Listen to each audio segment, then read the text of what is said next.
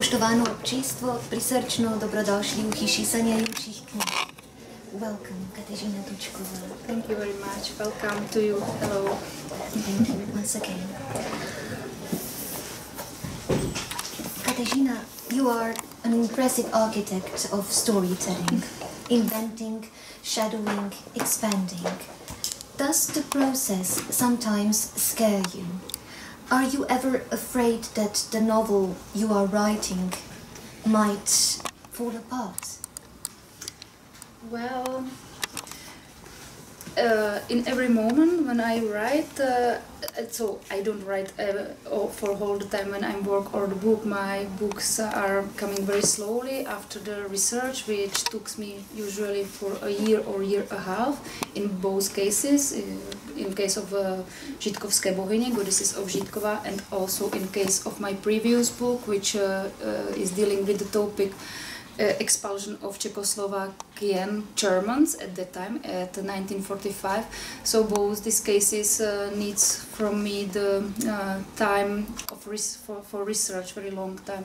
And then I start to write for another year and a half. So both this book took me for 3 years to write.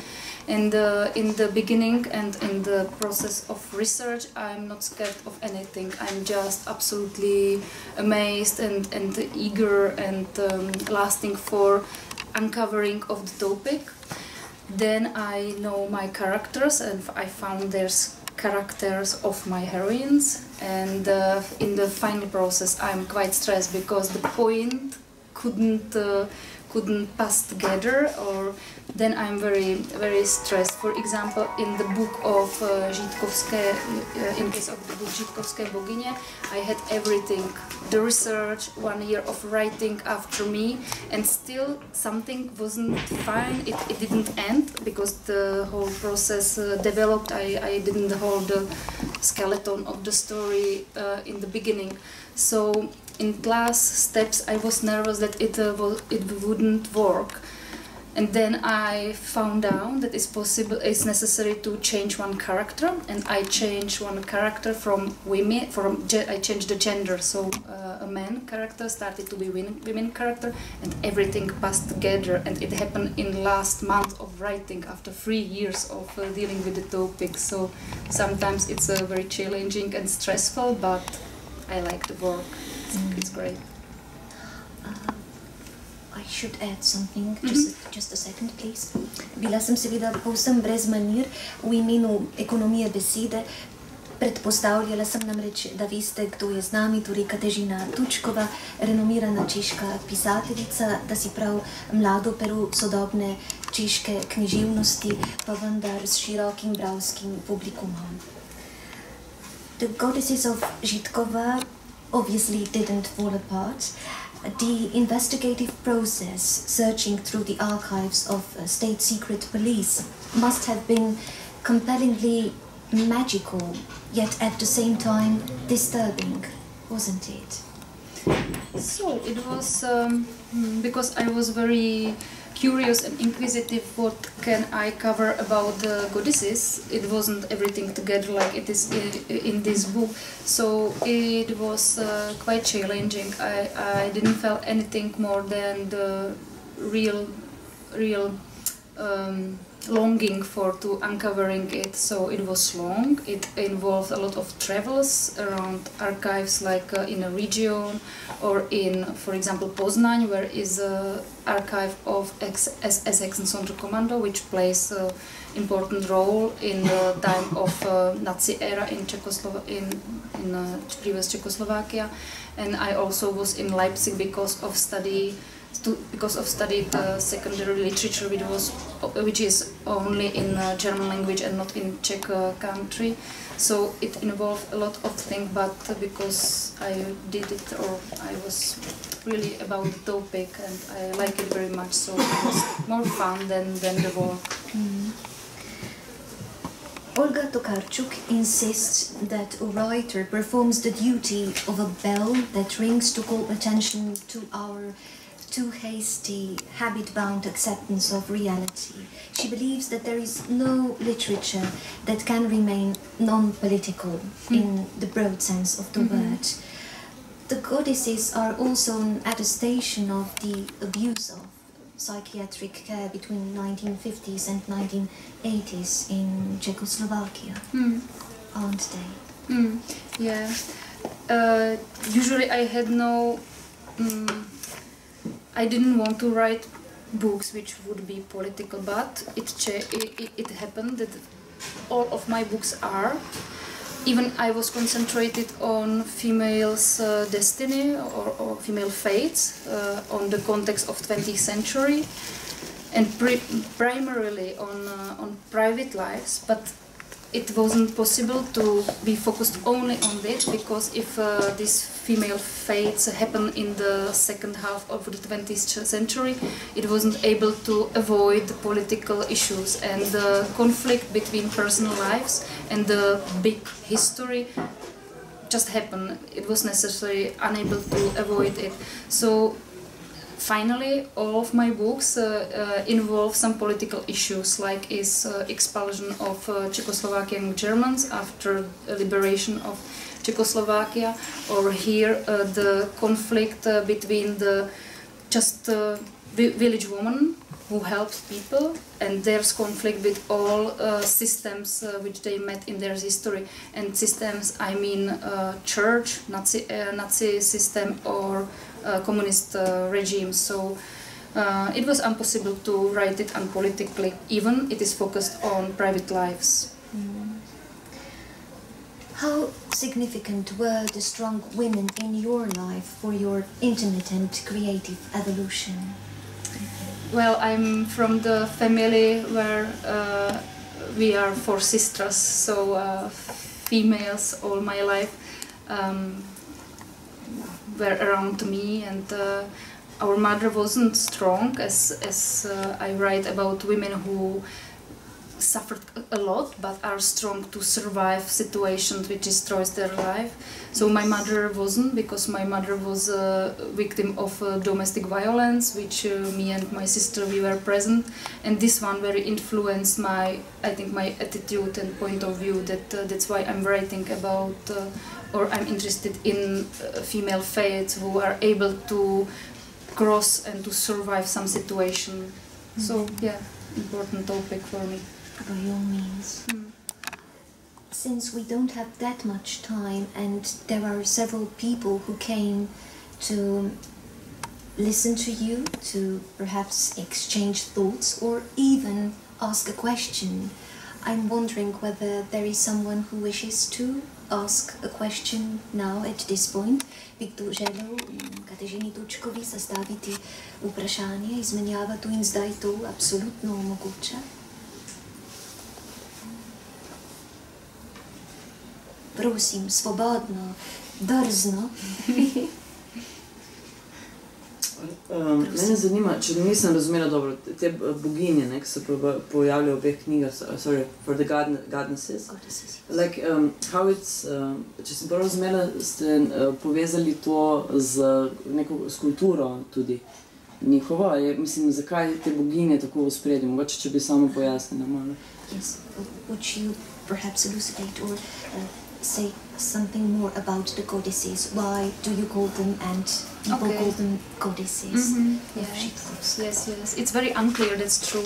So people call them goddesses because they had an ability to ask God for help for their client, but it's very strange because the rituals which they made, and with their help they heal and cure people, comes from pagan times.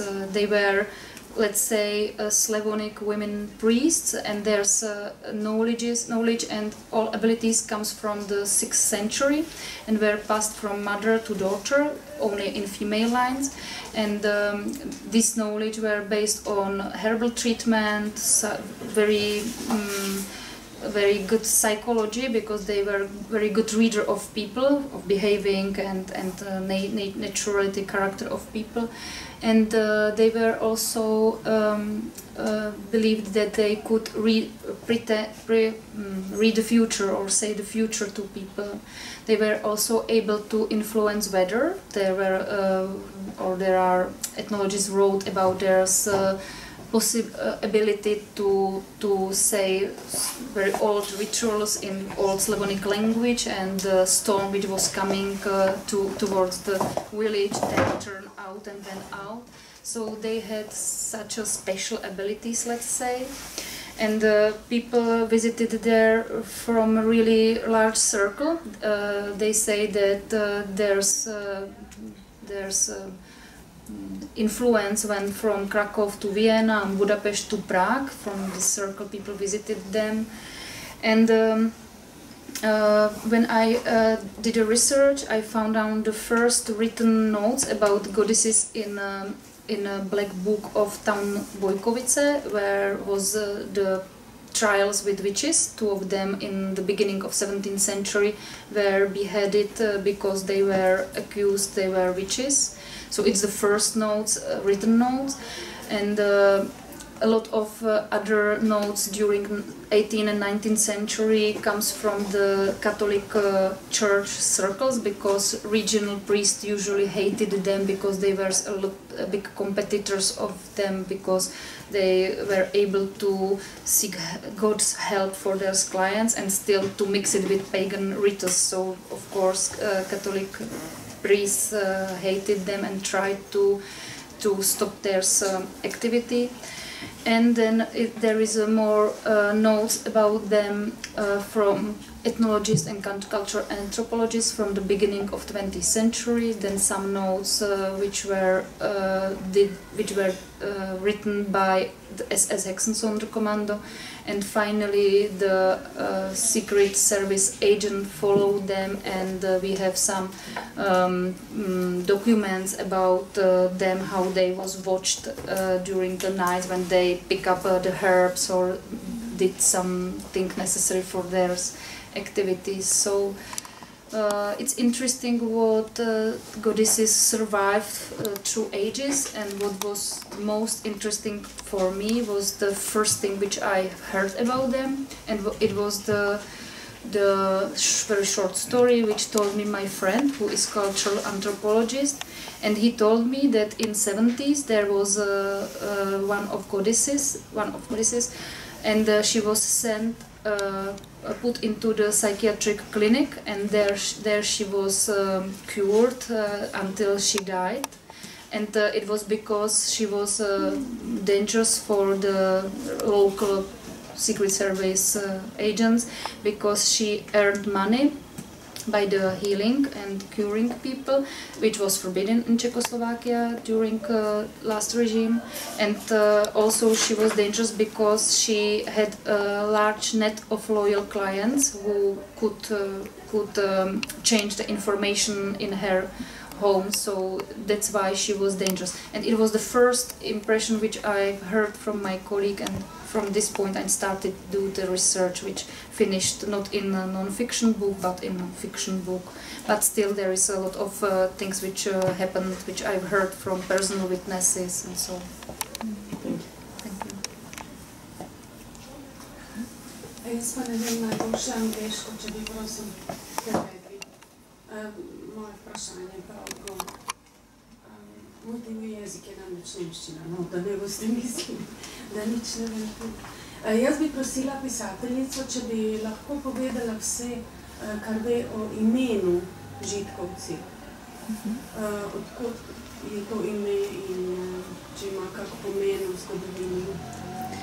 Would you be so kind and explain or say something about the origin of the name Žitkovska, the historical background and the meaning of the word perhaps? So in the border of Czech and Slovak there is a border mountains called White Carpathians, and in this border is a small region which is composed of only 5 villages. One of the village is Žítkova. This is the name which means nothing, just the name Žítkova, but it's very interesting because this village and the other 4, it's not the village like you can see that there is a small center of the village with church and houses around. This is a village which is separated in very alone homes in the very wide landscape, and people live there. For example, one house is in the middle of the field, and next house is 5 or 10 kilometers far away. So it's really large district where the village is into which village is separated. So, and in this village, in particular village called Žítková, come up the phenomenon of goddesses, and ethnologists say that that's why that in the very hard, under the hard condition of mountains life and mountains weather, and in the alone, remote alone places, could come up phenomenon like goddesses, because people was there alone only with the nature. So this close connection to nature influenced the abilities and knowledge of the goddess. But the name itself, Žítková, doesn't mean anything special, it's just name. Thank you. Jaz sem vse razumela, mislim, ker sem napeto poslušala in je bilo razumljivo povedano, sem razumela vse, ne? Zdaj, če za druge želite prevesti, zaradi mene ni treba. Hvala. Hvala lepa. Mislim, da ne bo potrebno. I have a question about archives.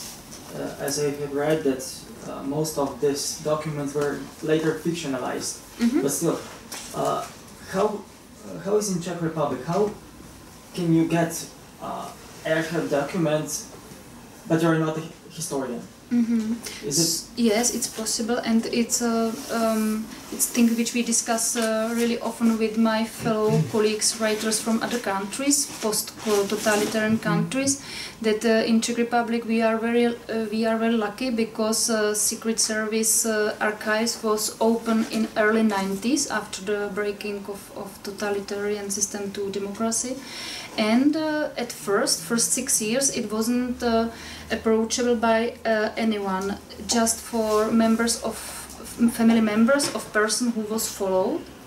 You, for example, if you were son of the followed father, you could ask, give your ID that you are who you claim, and you would be then involved to go and search things which are in archives.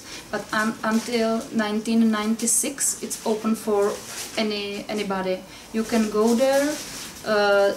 Ask for illustration. I don't know if this is the good translation for the illustration of the name. You have only know the date of birth to identify the person, the name of the person with the person you really want to check in, and then you can get everything what is inside archive. And my own experience, even if I was unknown scrutinizer of archive, the office, the historians who works in archives are very helpful, and if you are interested and insist on that you would know everything, they will help you to find it. So I met really good attitudes of people who are in office of archives. So yeah, we are lucky.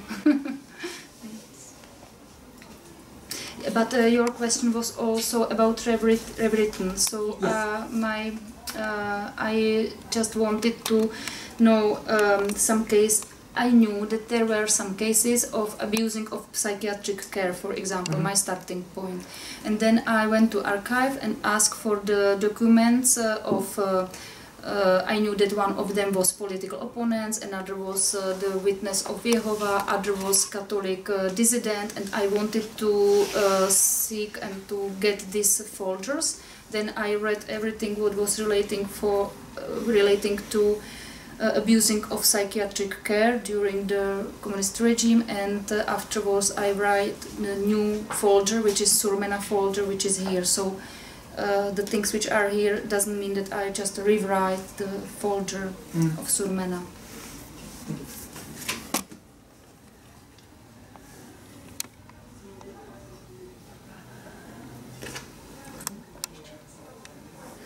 Kateřina, would you say that you somehow reinvent, rediscover language each and every time you take on a new book as an author? Agent's language, yeah? Agent's language, you mean? How it is written, the documents, or? No, I was wondering about your very own language. Being an author, do you believe that it is, to some extent, about rediscovering language each and every time when you, as Deus Ex Machina, the writer, start with writing a new book? I think about my own language that it's a quite civil one, that it's not very poetic. I'm not the person who can decide it, but by myself I think that I have a very civil language. But probably I can feel different kinds of language and get them together into the wider story.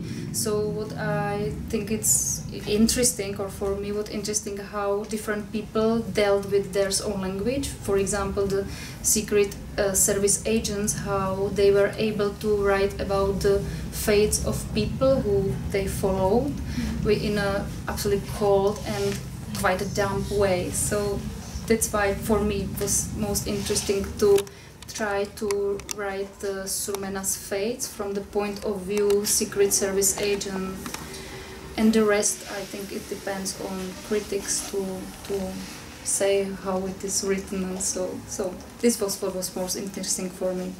Yes. Well, please.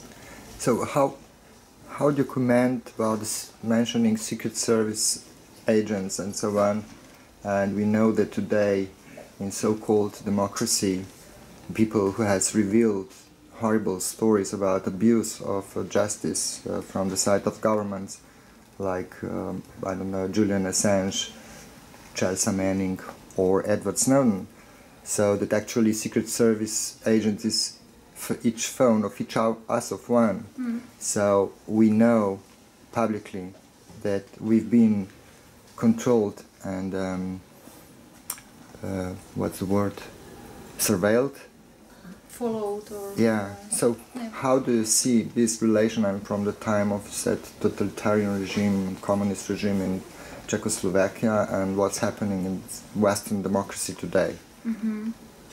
Well, yeah, I think that, it didn't finish, but for me has a most attraction, or to me attracted most when it is connected with the history, totalitarian system, changing taboo things which were tabooed, and female fates. So current situation, I think that it didn't change everything. So I think that it's possible we are followed as well. Current situation could be the same, but for me it's not so much interesting. These stories, like the stories which I can found by myself and are connected with some female fates.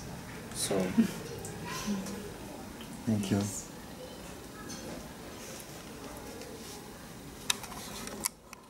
Because of the previously mentioned density of the schedule, I think we can, as they say, wrap it up.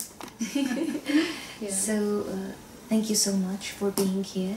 Thank you for the brilliant book, and well, thank you for everything indeed. I thank you very much for publishing it, for a lovely design. It's very, very nice. I like the book very much. Thank you for everything, and thank you for your time as well. Thank you. Thank you. Najlepša hvala vsem.